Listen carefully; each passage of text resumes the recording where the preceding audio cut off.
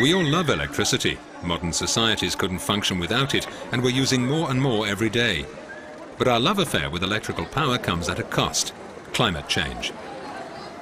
Power stations that use fossil fuels like coal or gas are a major source of greenhouse gas emissions. And that's where renewable energy comes in. Generating electricity using sources like wind, water or solar power causes almost no greenhouse gas emissions. EU governments have pledged that 20% of our energy will come from renewable sources by 2020. Today, around a sixth of Europe's electricity already comes from renewables. This Franco-German hydroelectric power station on the River Rhine has been producing clean power for decades. But the proportion will have to increase to well over a third if Europe is to respect its 2020 commitment. The EU's Intelligent Energy Europe programme is supporting projects designed to help reach this goal. The Optres project looked at how electricity producers can be encouraged to generate more power with renewables. The target of 20% renewable energies in the year 2020 is an ambitious but realistic target, and therefore we will need a broad portfolio of renewable technologies in order to achieve such an ambitious target.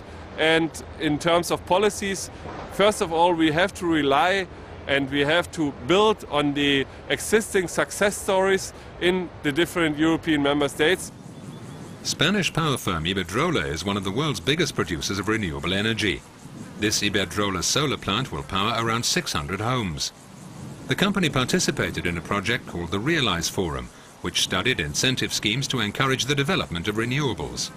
Power sources like solar or wind energy don't produce a constant, steady supply of power. So the transmission service operators, or TSOs, who control our power networks, must constantly balance varying supplies of renewable electricity with traditional sources. Spanish TSO REE is taking part in a project called Respond, which looked at this question of secure energy supplies. In Denmark, 20% of the country's power is, on average, generated by wind turbines. But wind energy sometimes satisfies all of Denmark's power needs, allowing the country to export surplus electricity.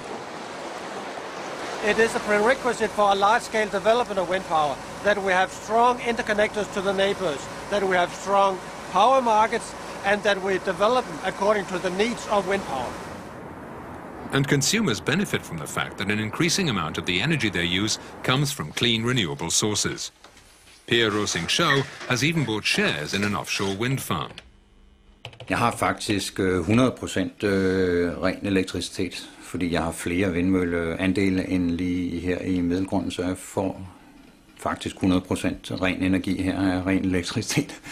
Og det er en rigtig rar fornemmelse at vide, at jeg er en del af løsningen frem for en del af problemet.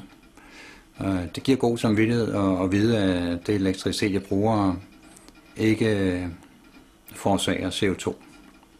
Så det er jeg godt tilfreds med. Increasing the amount of electricity Europe produces from renewable sources won't be easy, but with the right encouragement for renewables plus real efforts to reduce overall energy consumption, the power to make the change is in our grasp.